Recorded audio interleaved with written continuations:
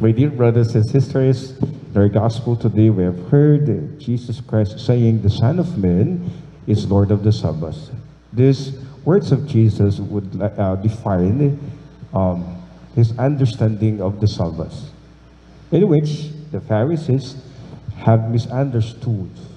They have different kind of understanding of the Sabbath.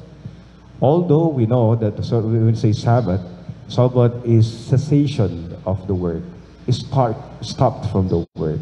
It's a rest. Although here we see that it was understood absolutely, strictly. And according to the Pharisees, that even to work for life, to work for the good of people, would go against in this violation of the law of Sabbath. But then Jesus said, have you not read that David did when he and those who were with him were hungry? It's all about life, starvation to death. When he said how he went into the house of God, took the bread of offering, which only the priest could lawfully eat, ate of it and shared it with companions.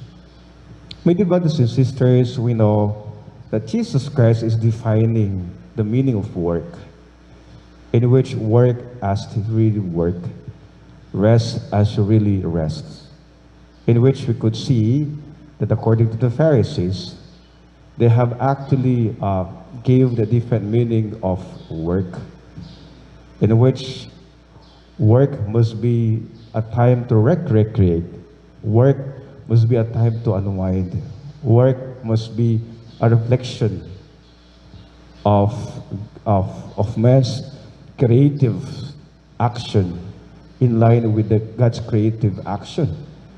But here, my dear brothers and sisters, looks like work has changed its meaning. It is becoming an burdensome. It's becoming burdensome. But here, my dear brothers and sisters, we see that our Lord Jesus Christ again defining that let us not forget that work meant to expression of our creative action.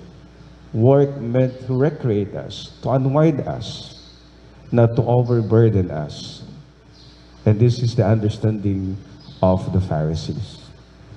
My dear brothers and sisters, our Lord Jesus Christ then is inviting us that the Son of Man is Lord of the Sabbath, in which Sabbath is only made for men, not man is made for Sabbath.